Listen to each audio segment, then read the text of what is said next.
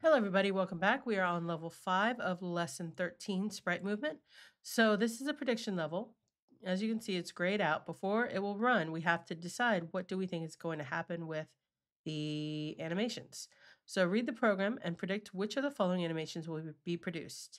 So let's start with the red car. So variable red car, create sprite, red car set animation, red car rotation 90. Okay. So what is the red car going to do? So the red car X, so that's left to right, X plus 4.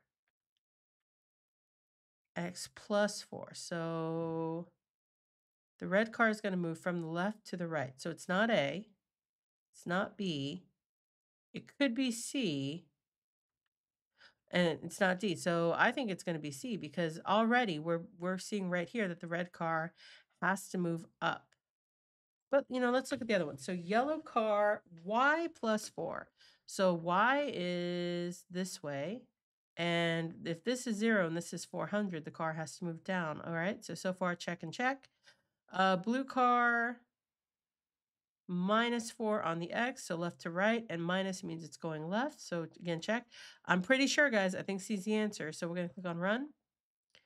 And looks like I was right. Excellent.